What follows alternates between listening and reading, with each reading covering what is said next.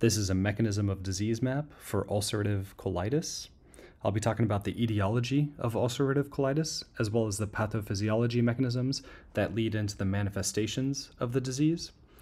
I've also made a flowchart like this for Crohn's disease, and it's worth looking at both of these together. They have some important similarities and some differences that are worth knowing that can help you differentiate between the two conditions. As with all of these maps, they are color-coded according to the core concepts listed in this legend up here. And if you want to take a screenshot, do that now. I'll otherwise be talking about all of these little bubbles one by one. So first, let's talk about the etiology of ulcerative colitis. You can have a genetic predisposition to UC, to ulcerative colitis.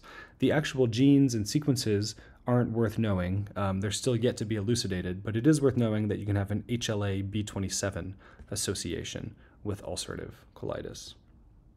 There's also a racial ethnic component. White people and Ashkenazi Jewish people tend to have ulcerative colitis. It's much less frequently seen in other races and ethnicities. In many cases, up to 20%, people with UC have a family history of the disease. So that kind of further evidences this genetic, hereditary, racial, ethnic predisposition for UC. There are some drugs like NSAIDs and oral contraceptives that can predispose you to having ulcerative colitis. And it's been found that people who eat a lot of saturated fats or animal fats tend to get ulcerative colitis. So that can either originate your ulcerative colitis, that can start you from having it. It could also cause flare-ups. So that's another predisposing etiology, another predisposing factor. There's also a couple predictive factors that are worth knowing for ulcerative colitis. If you have an appendectomy, you're less likely to have UC. And in older years of medicine, they used to do an appendectomy as a treatment for ulcerative colitis. It's also interesting that smoking has a protective effect on ulcerative colitis. This is in contrast to Crohn's disease, where smoking tobacco exacerbates Crohn's disease. Now, of course, just because smoking has a protective effect doesn't mean that smoking is recommended in any way to treat ulcerative colitis.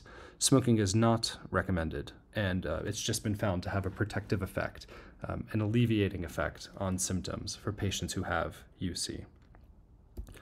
Now let's talk about the main pathophysiology of ulcerative colitis.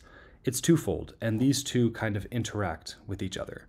There's dysregulation of the intestinal epithelium, and there's also dysregulation of the immune system. So first, on the epithelial side, you'll have increased permeability. This is due to Th17 dysfunction. And you'll have luminal bacteria that enters your body, and it activates macrophages and dendritic cells, which then eat up that luminal bacteria and present the antigens. When you have antigen presentation, this will lead to secretion of more pro-inflammatory cytokines and chemokines, and this recruits all kinds of other immune cells, and you'll have a full-on inflammatory response. You can have native CD4+ cells that differentiate into Th2 effector cells as part of this response, and you'll also have recruitment of NK cells, or natural killer cells. Now, on the immune system dysfunction side, you'll have an increase in lymphatic cells that leads to an increase in immune reaction and cytotoxic effects on the colonic equilibrium. So these two are kind of related. You'll have increased permeability that causes your immune system to go crazy, and when your immune system goes crazy, it'll have a damaging effect on the epithelium. So they kind of create a vicious cycle between the two. In any case, when you have this cytotoxic effect on your colonic equilibrium, you'll have local tissue damage that can include ulcerations, erosions, and necrosis of the bowel wall. And this is typically in the submucosa and mucosal layers of the bowel wall.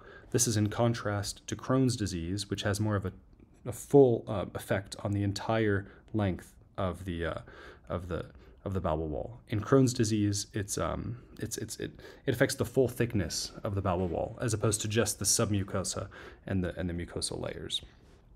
In addition, you'll have autoantibodies against your intestinal epithelial cells. These are p-ANCA antibodies, and you can actually detect these on blood test, although that's not typically done for diagnosis. You'll also have a Th2 cell-mediated response. Now next we'll talk about some of the direct effects of this main central mechanism, as well as some of the downstream mechanisms and effects from that. So first, let's talk about histology. Early on in the histology, you'll see granulocytes and crypt abscesses. And then later on in the histology, in the chronic disease, you'll have lymphocytes, mucosal atrophy, altered crypt architecture, and epithelial dysplasia. On colonoscopy, you'll note that ulcerative colitis always involves the rectum. Again, this is in contrast to Crohn's disease, which typically spares the rectum. Ulcerative colitis is also continuous, and it tends to ascend from the colon. In early cases, you'll have friable mucosa with bleeding and ulcers, and as the disease progresses, you might see pseudopolyps, strictures, and loss of haustra or mucosal folds. Now let's talk about some more mechanisms that lead to more manifestations of the disease, leading into the signs and symptoms of the disease. In ulcerative colitis, you'll have altered expression and function of epithelial membrane ion channels and transporters. This results in decreased water and ion absorption from your gut lumen. And this is what can result in bloody diarrhea. So if you're not absorbing water and ions in your gut, you'll poop those out. And because you have all this damage, these ulcerations, erosions, and necrosis, that poop, that diarrhea will be bloody in this case. Of course, this is all very inflammatory, so the patient will have a fever. You'll also have loss of epithelial tight junctions, and that leads to mucosal cell damage and ulceration. When you have ulcers, you'll have things leak back into the GI lumen. That's antigens, water, and other solutes can all leak back into the GI, and that kind of exacerbates your bloody diarrhea. So not only are you not absorbing stuff from your gut lumen, but you're also losing things into your gut lumen, and both of those cause bloody diarrhea. And as I mentioned, the ulcers themselves are what causes the bleeding into your stool. This is, of course, very painful. Ulcers can be very painful, and all of this diarrhea can be painful. So you'll stimulate your visceral and parietal pain receptors, which, of course, go to the central nervous system and process, and the patient will have abdominal pain and cramps. Now, these are typically localized to the left lower quadrant. In addition, because you have all of this inflammation going on in the gut, you'll have decreased rectal compliance and a decreased defecation reflex, which can also be very painful and also contribute to the abdominal pain and cramping. This decreased rectal compliance, decreased defecation reflex, and pain leads to a sensation called tenesmus. Now, this is like a sensation of unsatisfactory bowel movements. You'll feel like you have to go. You'll feel like there's something in your butt and something that you need to poo out, but you're not able to get that satisfaction of going. So it's like a feeling of unsatisfaction after bowel movements, or unsatisfaction when you try to have a bowel movement, tenesmus. These factors, the abdominal pain, the cramping, the bloody diarrhea, can generally lead to food avoidance. Patients will realize that when they eat, they have all these symptoms, they have all this inflammation, they'll feel horrible, so they can present with avoidance or anorexia. And in addition, having all these ulcers and this cellular inflammation in your gut leads to malabsorption. Both the malabsorption and the anorexia can both contribute to weight loss in the patients. And if you're not absorbing your nutrients, the patient's going to be malnourished, which is unfortunate. In addition, they'll have chronic blood loss. Again, these ulcers tend to bleed quite a bit, and that blood loss can directly cause anemia. So the patient might present with fatigue or weakness. In addition, with that malabsorption, that chronic blood loss, the patient can become iron deficient. So that's usually the pattern of anemia that you'll see on blood tests. And I already mentioned that this can cause fatigue and weakness, and of course being malnourished can contribute to that fatigue as well. This is a systemic problem, so the inflammation might start in the gut, but it can have an effect throughout the body. When you have systemic cytokine release, this can result in decreased EPO production, that's low erythropoietin production, and of course EPO is what stimulates making more blood cells, so you'll have decreased bone marrow function in ulcerative colitis, and this is another factor that exacerbates the anemia. Not only are you chronically losing blood into your gut, you're also iron deficient and you're malnourished, and you're also making less blood cells. So there's a few hits that affect this anemia. And of course, when you have this systemic inflammatory response, the body is in a hypercatabolic state, and it has more metabolic demands. So not only are you malnourished, you're malabsorbing your nutrients, but your body's also working harder because of all this inflammation. And this, of course, can contribute to your fatigue as well. The state of being chronically systemically inflamed is generally unpleasant in the central nervous system, and this can result in anorexia, nausea, vomiting, and pain.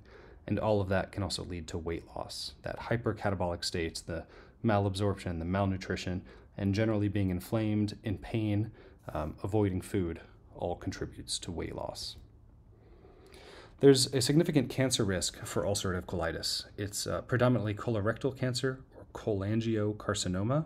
Those are the ones that are worth knowing.